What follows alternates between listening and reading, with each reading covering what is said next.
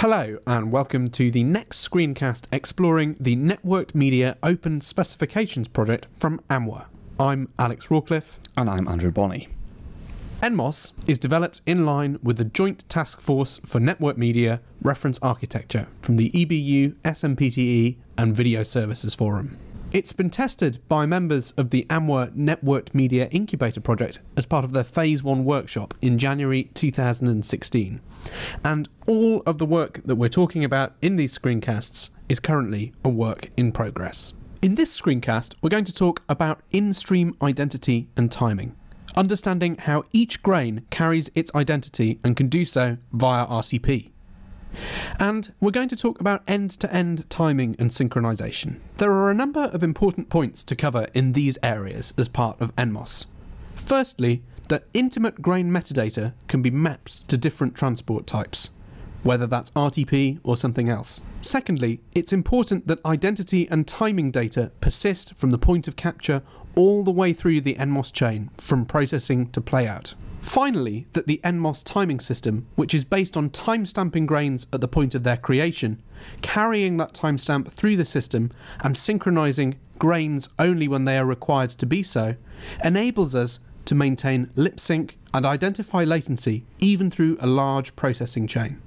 The first transport type being used alongside these specifications is RTP. RTP provides header extensions which allow means to carry additional data alongside an RTP session without changing how the payload is structured. Definitions of RTP payloads are provided by existing standards, such as RFC 4175 and 3190 for raw video and audio respectively. Additionally, by using these header extensions, we are able to maintain compatibility with existing industry specifications such as TR03 and AS67. As discussed in an earlier screencast, a grain carries with it a number of identifiers and timestamps.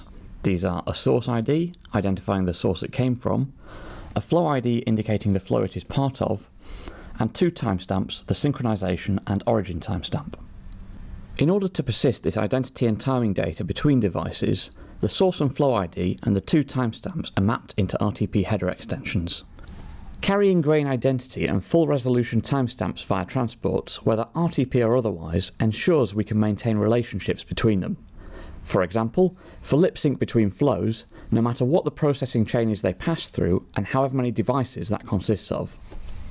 As discussed in previous screencasts, nodes which expose senders must provide details of how to connect to them. In the case of RTP, the standard mechanism to do this is using SDP.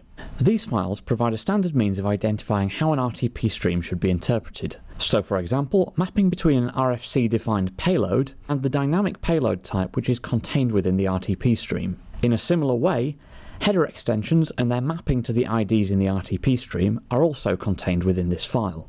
Finally, this file also identifies how the RTP timestamp relates to a reference clock as used in TR03 and AES67. At the moment in NMOS, we're working with RFC 4175 and 3190 for simplicity, and we're using RTP. However, it's important to note that senders and receivers in the data model can support any transport type. And in cases other than RTP with these payloads, a standard means for carrying the grain metadata, that's the timing and identity information, should be defined. Thanks for watching. If you want to find out more about the specifications that we've talked about in this screencast, you can go to the NMOS TV GitHub. Alternatively, members of the NMOS Networked Media Incubator project can find more detail on the NMOS.tv project page and also on resources held by the project. Finally, for information on the JTNM reference architecture, go to jt-nm.org.